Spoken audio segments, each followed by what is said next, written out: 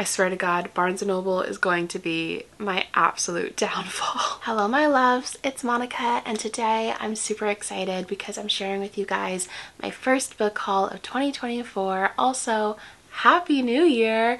I cannot believe we are into 2024 already. I'm so excited though because I have so many amazing books that I'm planning on reading this year and so many plans that I have for this channel especially that I'm just really excited to dive in and share with you guys over the next few months. There's so many videos that I'm just super excited to make and books that I'm excited to share with you guys, and this is sort of a preview of some of that. I honestly wasn't expecting to make this book haul so early in the year. I thought it was going to be a while longer because I wasn't expecting to have this many books to haul, but lo and behold, Barnes & Noble really came through and just absolutely destroyed me.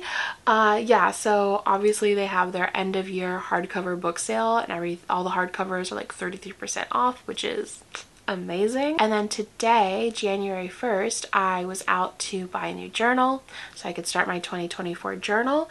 And the Barnes & Noble that I went to buy my journal, I guess, is going out of business, so everything in the store is 50% off. So if you're in New York City and you're seeing this video, the Barnes & Noble in Tribeca is just having the most insane sales right now. Like literally the entire store is 50% off. It's amazing. Also sad because, you know, I have a lot of memories in that store and it's sad to see it go, but if you're looking for a deal, they got some deals. I love a new year when it comes to books and like setting a good read goal.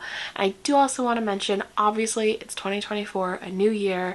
It's also an election year if you're an American, which I know it's stressful. No one wants to think about it, but I just want to put out there that if you are interested in voting this year, that there are deadlines coming up in March. So I'll have some links down below and resources where you can learn more about registration, making sure that you are registered. So I just wanted to put it out there. If you're interested in learning more, all the info will be down in my description box. But anyways, without further ado, I'm going to dive in and talk about the books that I'm very excited to share with you guys.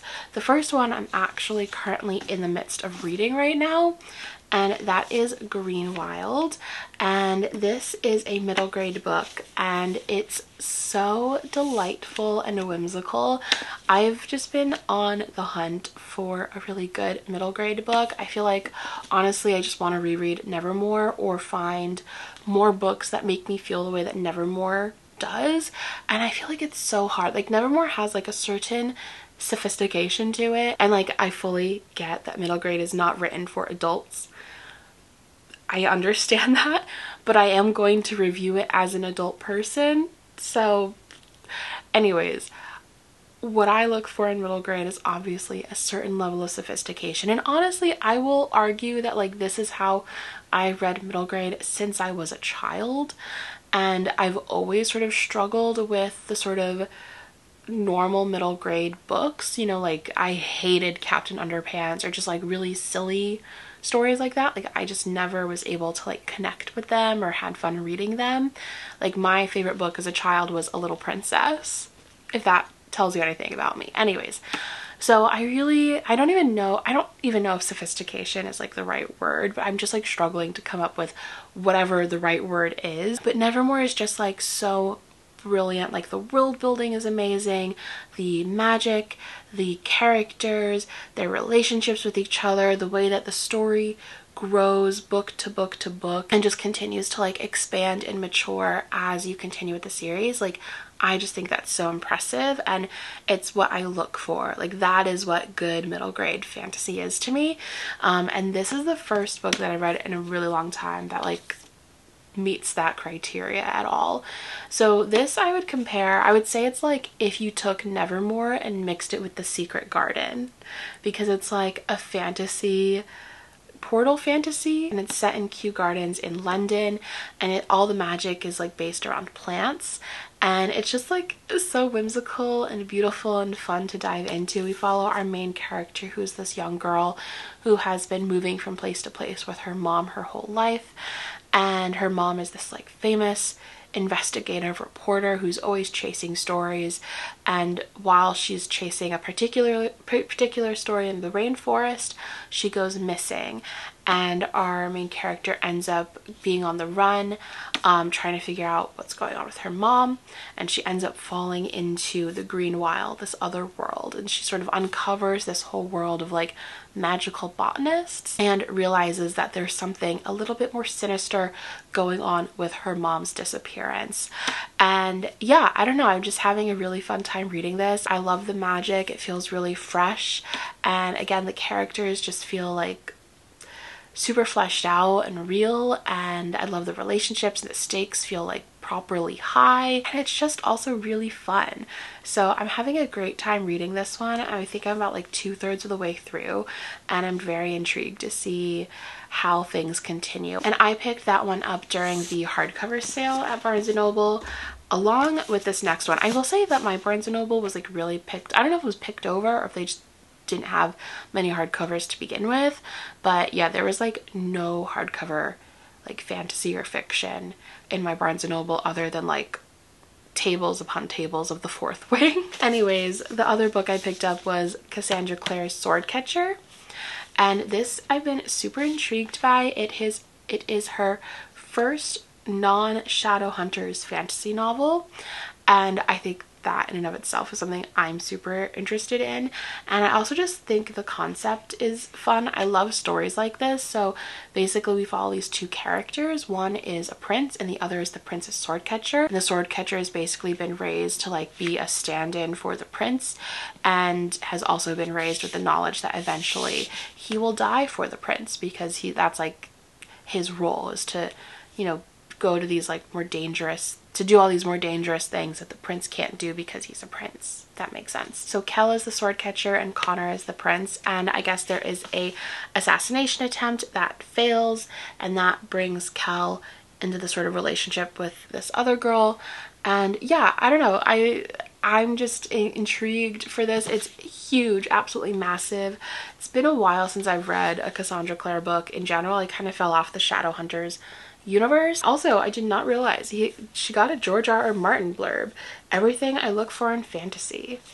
And yeah, I feel like the main criticism I've heard is that it's like really slow, but that honestly like makes me kind of excited for the book, because it makes me think there's just like a lot of good world building hopefully in the beginning, and it's just like a really good epic fantasy.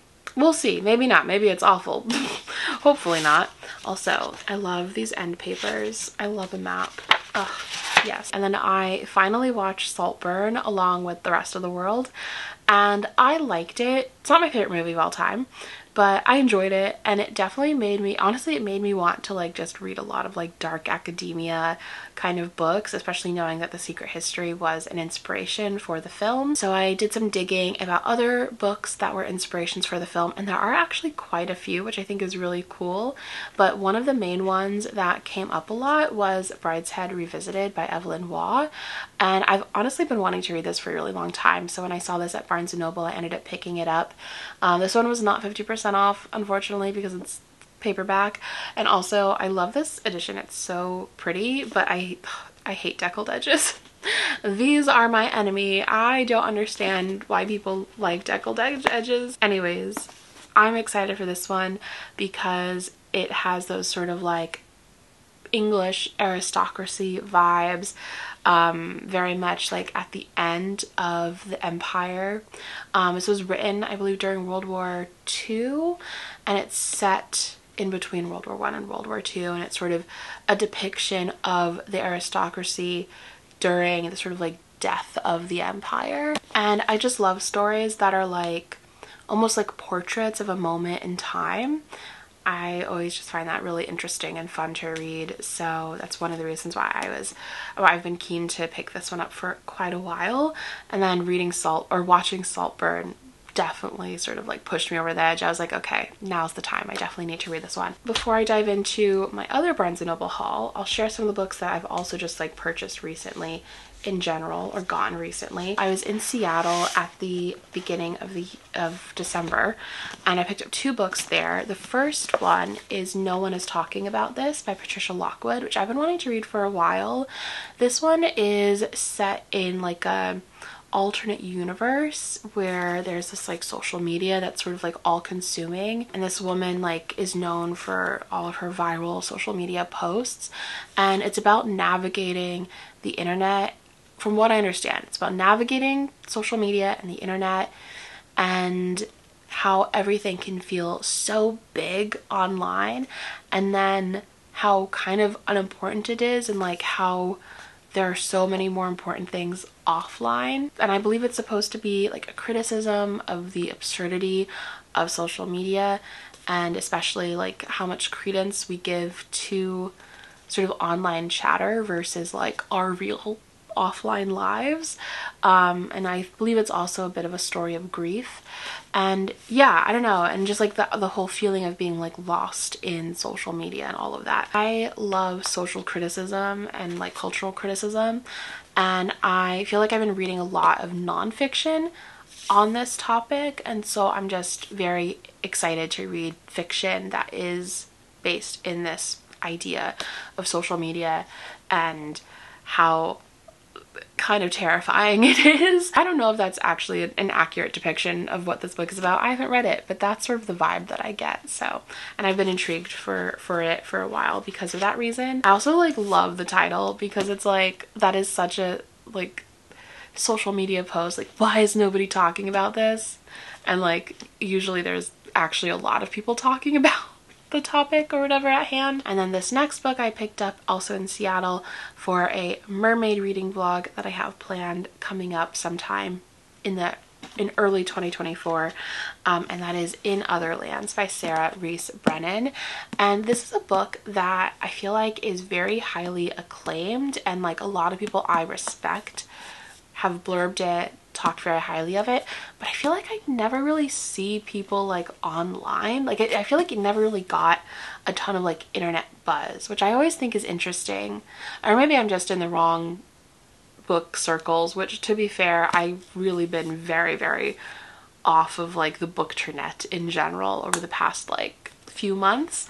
So perhaps I just missed that, but this book has been out for years and I have not seen much hype around it. But it like has so many awards that they had to like not put them on the book and had to list them here.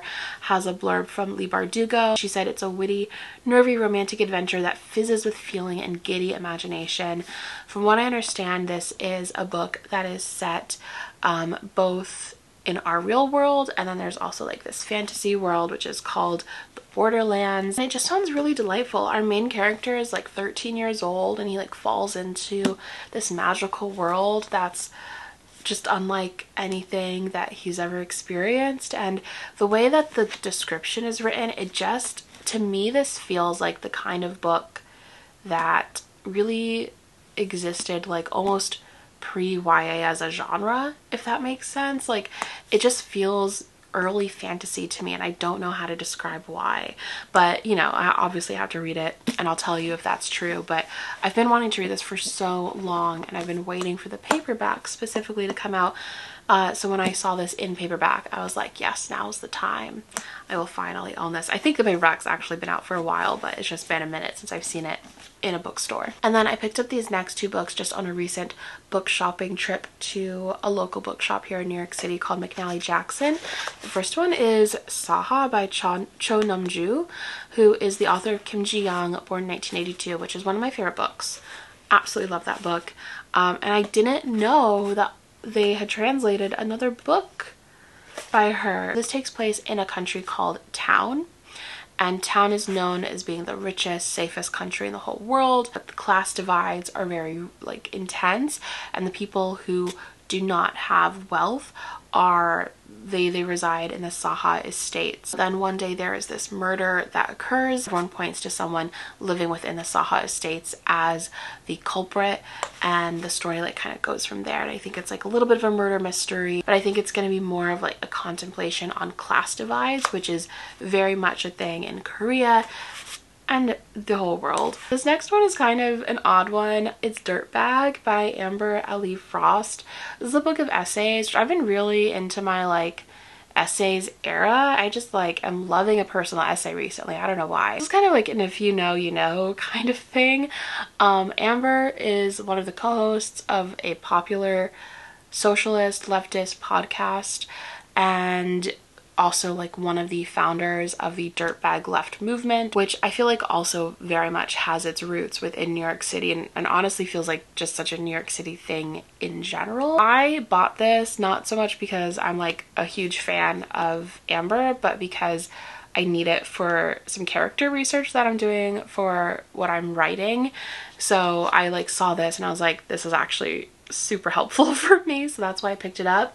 I feel, I don't know, conflicted about this whole, like the whole dirtbag left movement. I've been following it for many years now. The ideology is that the left is more concerned with like yelling at each other and calling each other out and performing allyship, and by like again yelling at strangers online, to the point where we've like abandoned actually like progressing anything forward or getting any sort of like real change to happen, which I think is a very valid, very real criticism and concern. Like that is very much like something I agree with. In this movement, there's also this premise of like basically being offensive for the sake of being offensive, which I also think personally is just as distracting and just as like antithetical to like trying to progress change as like calling people out all the time. Like none of it's productive in my opinion. Anyways, I am interested to see what she has to say, and I am trying to seek out more essays by people who I know I'm not gonna like 100% agree with on things, because like I think that that's important to like be outside of your bubble. I did read a little bit, like the first page or two, and I will say I already was kind of like rolling my eyes a bit, but we'll see how I get along with it. There is actually a really good video essay though that I recently watched that my friend Rachel shared with me, all about this whole movement. If you're interested in learning more, I'll link it down below. I just love a good video essay, and I feel like she does a really good job of like kind of summarizing everything in a way that like makes sense for people who like aren't based in New York City. And then lastly, this one was actually a Christmas present from my roommate Kaylee, and I hadn't even heard of this one, but oh my gosh, this cover, look at that. This is incredible. She picked this up for me on her trip to London, and it's apparently the Korean #1 bestseller. And it is the Dollar Gut Dream Department Store. The dream you ordered is sold out is the tagline, which is incredible. This just sounds super whimsical and fun. Basically, so the beginning of the summary says, in a mysterious town that lies hidden in our collective subconscious, there's a quaint little store where all kinds of dreams are sold. So it's basically a department store where you can buy dreams. And we follow Penny, who is like the enthusiastic new hire at this department store, and it's supposed to be like super magical and whimsical, and I mean that's definitely the vibe I get from this cover.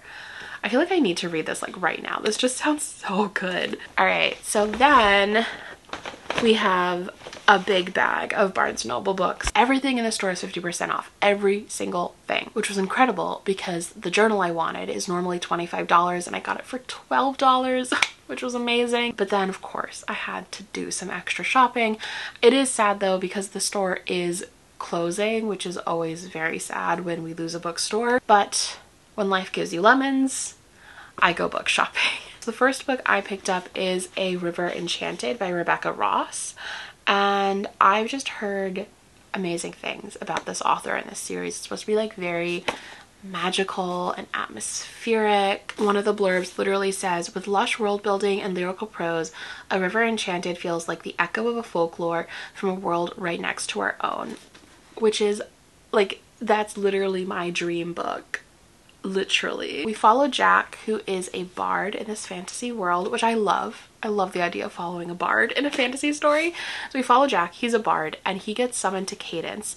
And on this island, girls have been going missing. And the leader of this island believes that Jack is the only one who can solve the mystery of how and where the girls are going, because the elemental spirits that dwell in every breath of air, splash of water, blade of grass, and flicker of fire find mirth in the lives of the humans, and a bard's music is the only way to summon them and ask that the girls be returned. So sorry for the cut battery died. One of my favorite video games on the Nintendo Switch is Wandersong. It is such a like delightful cozy game, and it's literally about a bard who is like the only one who can save this world from the end of the world, and this is like giving me such Wandersong vibes.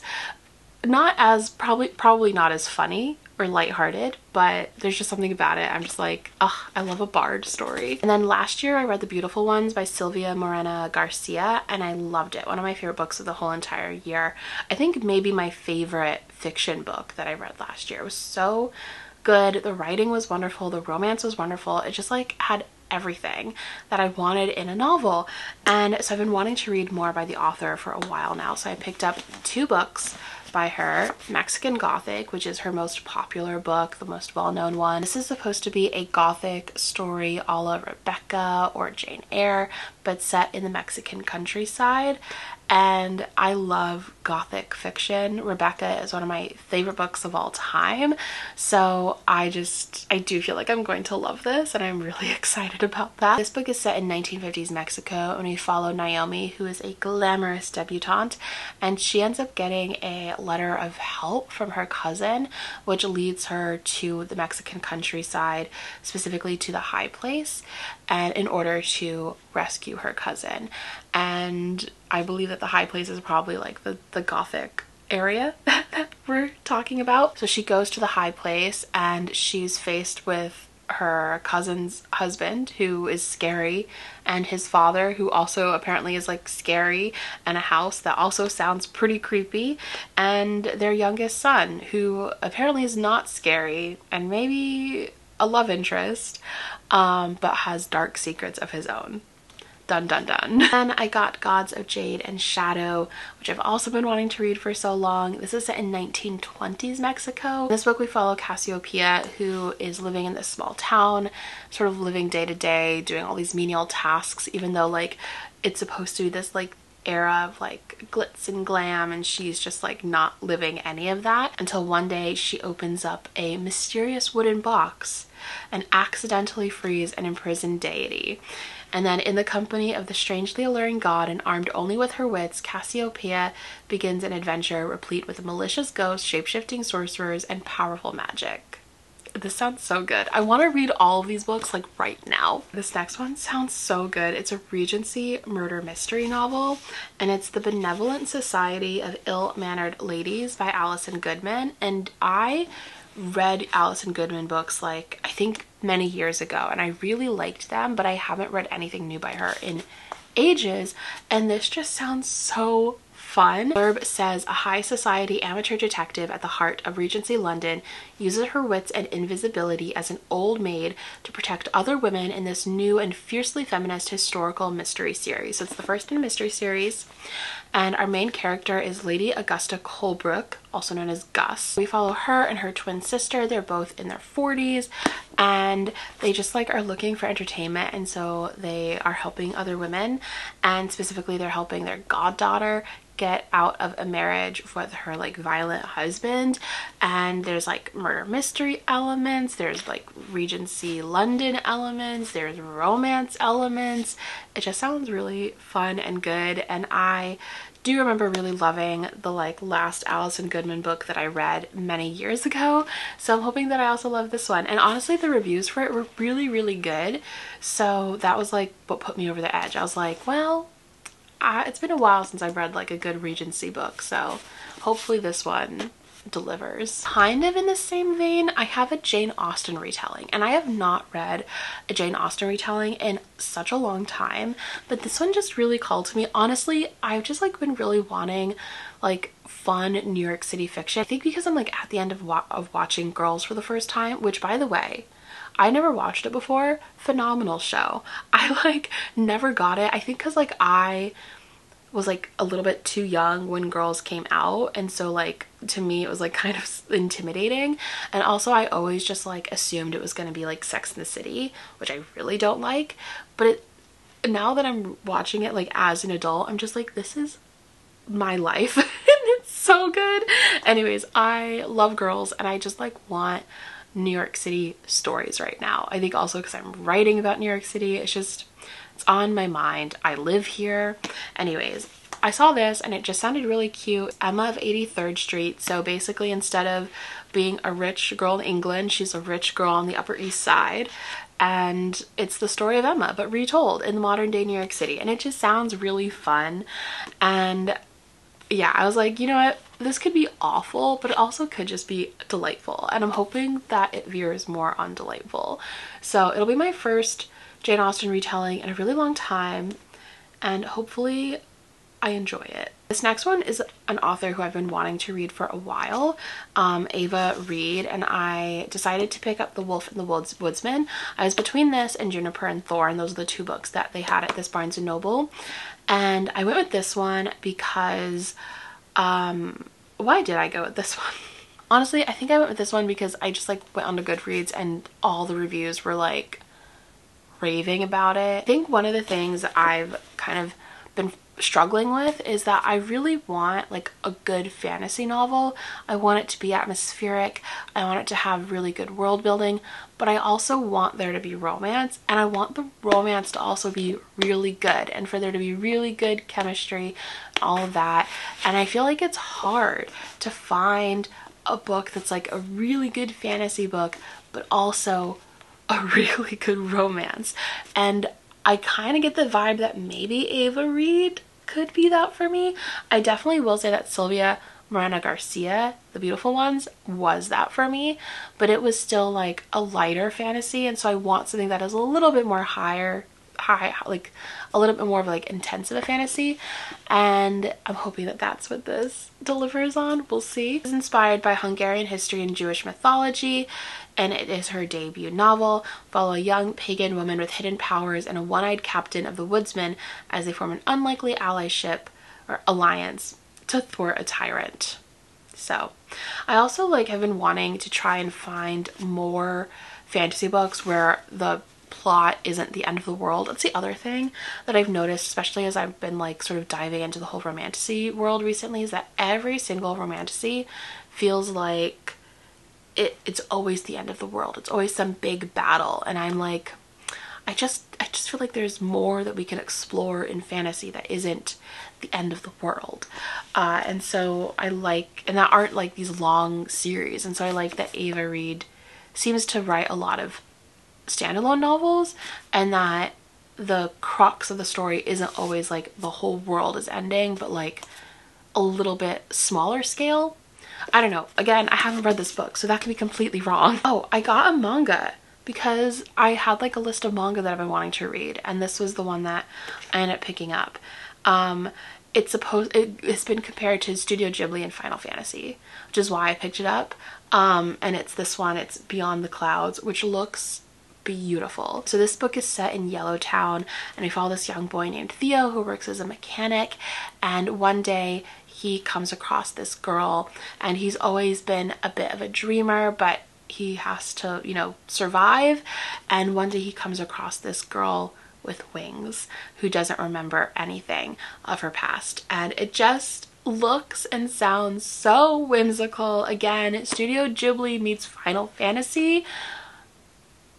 That is like such a huge comparison, and if it's anything even remotely close to that, I'm going to lose my mind and love this. Is this adapted? Is there an anime of this? I feel like this would be stunning as an anime. Anyways, it just looks beautiful, and I'm so maybe I read this next. I want to read everything. This is my problem. These next two books I picked up for a video that I'm planning. Let me know if you can guess what the theme of this video is based on these next two books.